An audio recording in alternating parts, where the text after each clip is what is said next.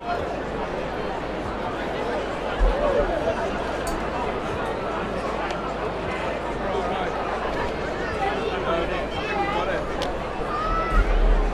lot of time. When it says it's probably because of a few years ago now, we had the conditioning just work through the potential option.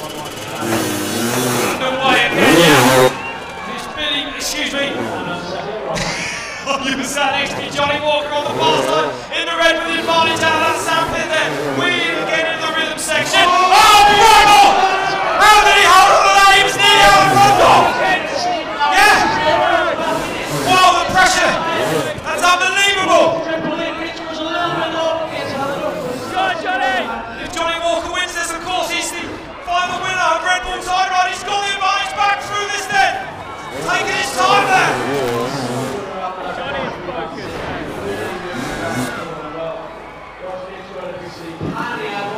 Takes his time. Yeah, Walker taking his time through there. Good combination. With that rhythm section, that's the front wheel almost not that long on the way out there, but it's Walker that's got it done. Jonny Walker wins Red Bull Tyne Ride. Incredible racing from him. 2-0 in the final. Mitch Braymore.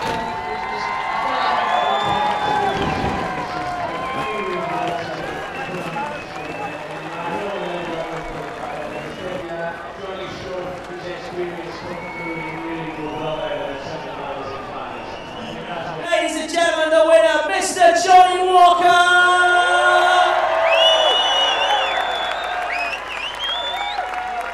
Get on the podium, Jonny, they need you up there. And here we have the specially crafted Tyne Bridge. We've got to try. Same people who made the hardline trophies, weighs about 75 kilos. Well, what a day There we for go, Jonny ladies and Walker, gentlemen, the Jonny first Walker! ever Red Bull Tyne Ride champion. An incredible race for him. And I think there's a final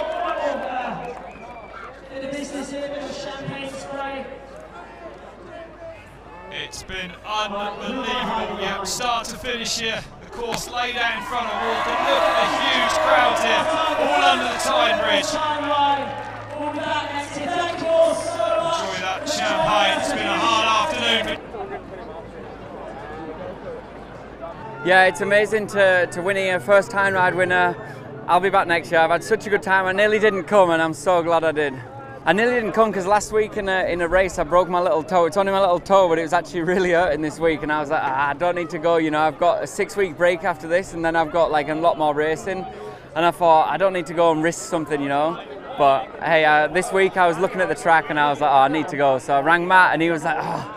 So fitted me in and here we are. Going out in the final then, I knew I'd won the first one, so then going into the second one, obviously I had to win it, and I felt more comfortable on the left lane. Even though the left lane was no different, I just felt a little bit more comfortable on there. So Mitch kept me on my toes, I had to push hard, and yeah, he was on me the whole way. Yeah, coming here today, the journey's been difficult. The very first one I had a bit of a mechanical, nearly didn't go through, so I think I went 2-1-1, so I was lucky to come through the first final. So to get here and get the win, I'm super happy. Yeah, the job that Billy and that's done is it's amazing. You know, it's so cool to bring something, because obviously we usually race in the middle of nowhere, miles from anywhere. So to come into the city where everyone can watch and see what's going on, they've done such a good job. The crowd here in Newcastle has just been unbelievable. There's been so many people here that you literally cannot walk to the other end of the track. There's so many people everywhere. So thanks to them for coming out and supporting. Obviously we had the weather, so that's just made it amazing.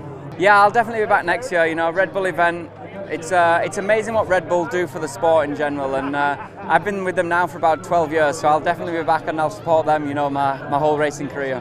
Red Bull Tyne Ride is the world's toughest urban motorcycle head-to-head, which sounds a bit of a mouthful. You might not really fully understand, but to be honest, we don't really too. It's a new concept.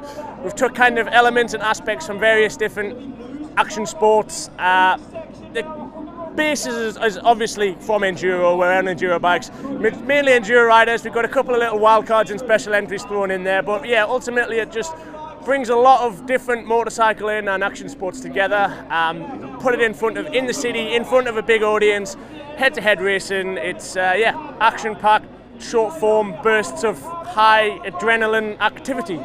To be in Newcastle, my home city, such an epic location. You know, the river on one side, we've got the Tyne Bridge in the background.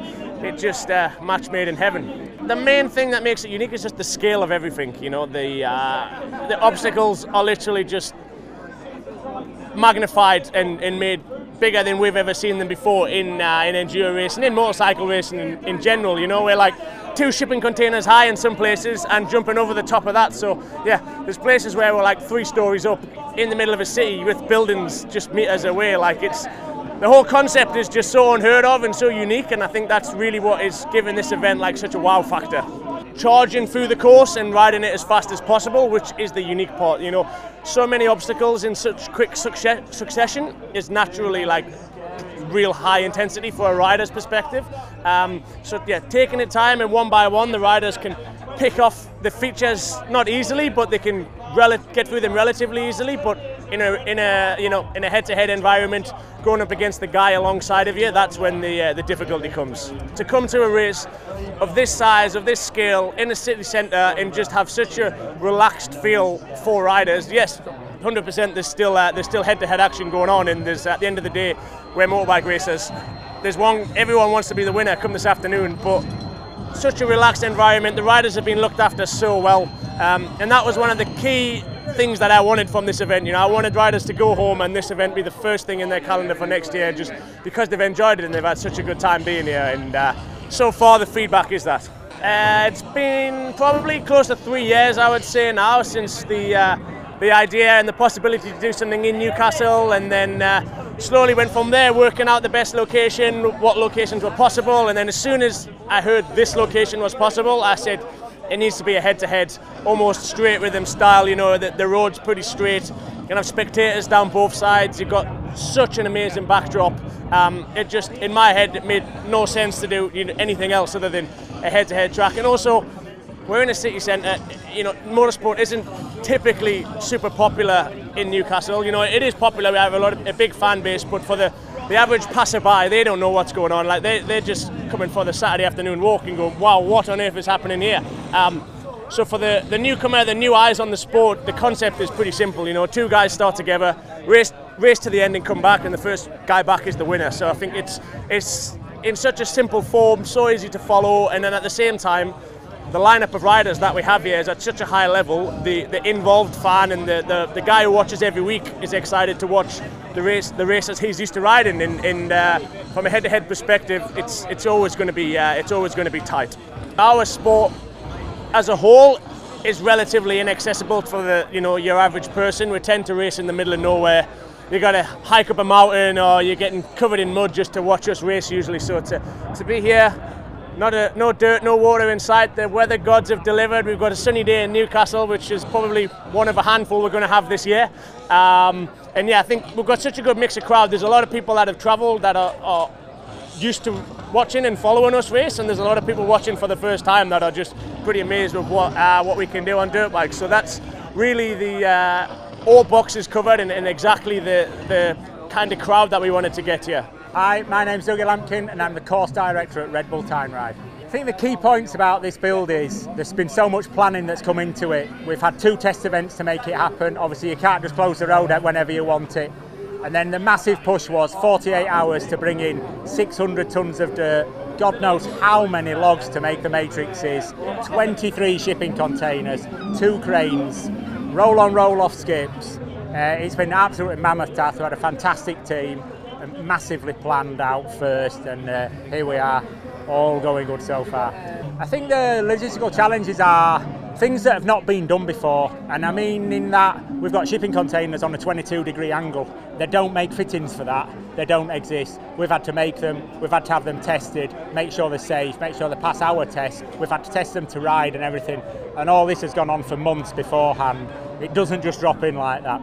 Yeah, we've got various different features on the course, and they're taken from all sorts of different disciplines, from mountain biking, from motocross, from enduro, from trials, and we've brought them all together in a 200-metre each way course. And we've all got our favourites amongst them. Mine's definitely the containers. They took too much work not to love them, but a lot of the boys are loving the massive jump at the end. we've got favourites in different disciplines here, and that's managing that and how well they can compete on the others. It's amazing to see the difference in speed in some sections on this course, and I think that's what's so unique about it and so great. I think the crowd are just mesmerised. We see these riders all the time and we're mesmerised, so they definitely are. Yeah, I mean, it's an amazing location where we are here. Obviously Billy Bolt, world champion, local boy, riding at home on the main street, right under the bridge, absolute prime location, could not be better. Logistical nightmare, thanks Billy for that, but yeah, what a place.